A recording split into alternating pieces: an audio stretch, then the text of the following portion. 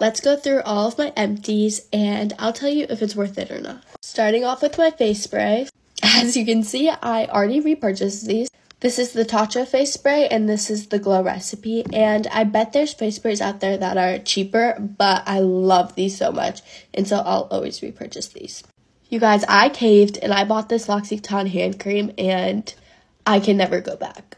I literally will always repurchase this hand cream. It's so good. I think this one was like limited edition though, so I'll have to look into it, but I love this one. I have mixed thoughts on this Laneige lip balm. I actually really did enjoy this lip balm. I kept it in my school backpack and I reapplied throughout the day, except for like I feel like there's cheaper lip balms out there that do the same thing, and so I don't think I'll repurchase this exactly, but it was good.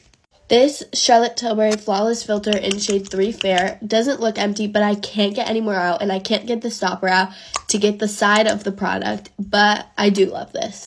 I already repurchased it in shade 3 Fair as well. I have shade 2 Fair too. This is just like my favorite everyday natural skin tint. For some reason, the e.l.f. one just doesn't give me the same effect.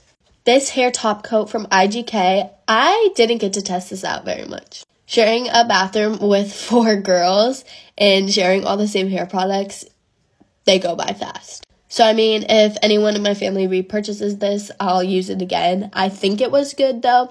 I only used it like twice, but maybe.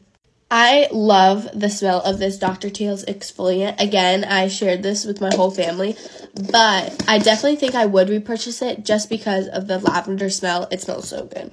Oh my gosh, I did not want to like this. This is the Charlotte Tilbury Magic Water Cream. I'm obsessed. I literally bought the $100 full size because I love this product. So good. Lastly, this Sol de Janeiro spray in shade 62.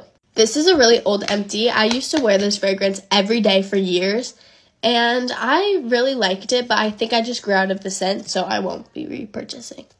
Let me know what your favorite product was that I showed.